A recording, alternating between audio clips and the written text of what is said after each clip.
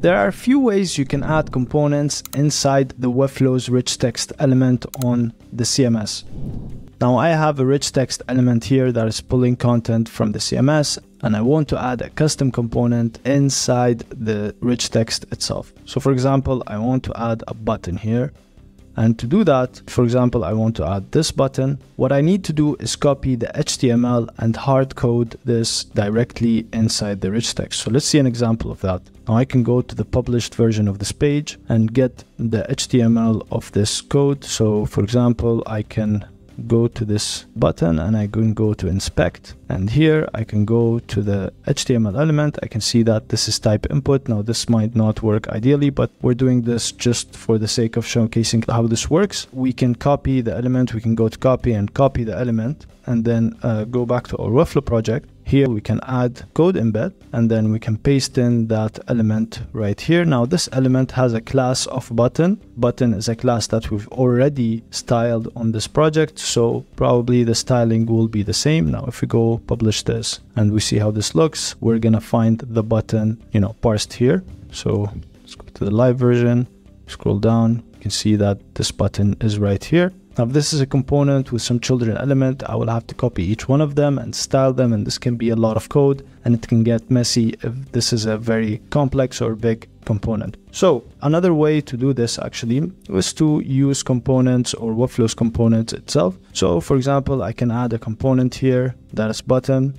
So this component can be customized as per the CMS item. So for example, I can add the name of the CMS item or add the link, and I can also add custom class. So for example, I have set this class that if I write the attribute of hide or the class of hide, it hides. So I can set this to be a field on my CMS, and if the client wants this block to not have a button, they will write hide, and then this will hide. Now this is another way. But again, this way is not helping us add the components inside the rich text itself. However, we have another way to do this, of course, with some JavaScript. And this is a very simple JavaScript that allows you to parse the component inside the rich text with some specific syntax that we're going to preset. So let's see how to do that. Now let's try parsing this component right here. So for example, I have this subscribe to our newsletter component, and I want to wrap it in a div block. And I'll call this subscribe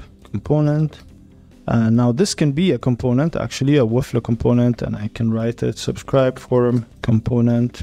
I can add it in a group of forms, and then I have it set up. Now I will have to add a custom code. Now I preset this code. You can check it out on this page that I will leave in the description below. So this snippet, we're going to copy it. So we're going to copy the snippet, and we're going to add this to our blog page, our CMS page. And now we're going to go through it and see what this does. So this basically has an event listener that looks for post, body, rich text, and the content inside the rich text itself, so the inner HTML. And then we're going to look for any component that has the attribute of data component of something, and then we're going to parse whatever that is inside two brackets that we're going to write inside the rich text. This code will replace that text with the component itself. So let's see how that works out. So in our case here, we have this component that is subscribed to our newsletter. It's a component that has children components. It's a div block that has a lot of things. So we're going to add the custom attribute here that is data component,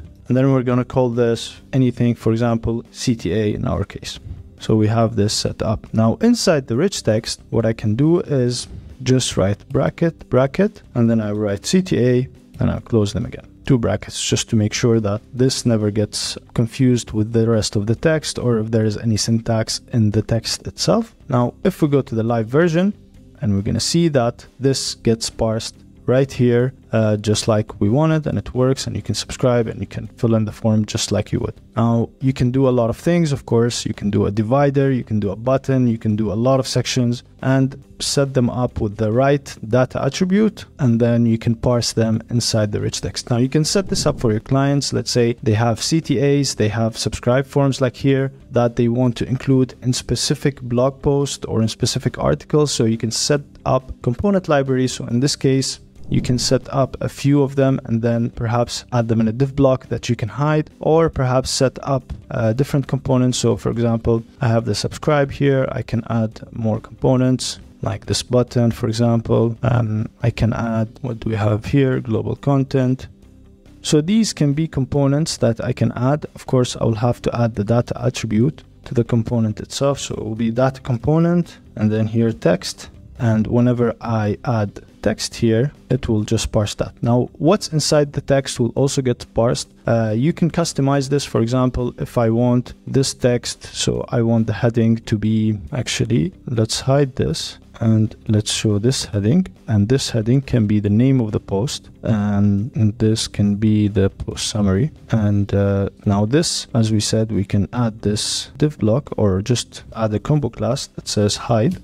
This will hide it. And now if we also, what did we add? The text. So we also have text here. So we have CTA, we have text. So let's publish and see how this will look like on the live version. Now, as you can see here, this is parsed correctly. Now, if I go to another CMS item, of course, this is not there. I can add it myself here as well. So if I go and add here the component that is text, of course, it's going to parse it with the relevant name, because here I have the name that is service offered by branding agencies. And even though it's the same text, and because this is copying from the CMS, the relative CMS is going to have its own name, which is effective branding strategies for modern businesses. Now, again, this is a simple method, but can be very useful if you want to customize some stuff, some pre-built components for your clients and help them be able to add this inside the CMS. You can use this method, and we hope soon Webflow will have this natively. But for now, you can use this custom snippet that I will again leave in the description below. So thank you for watching this video. Stay tuned on the next video, day 10. Tomorrow we're going to make some GSAP animations. Stay tuned on that.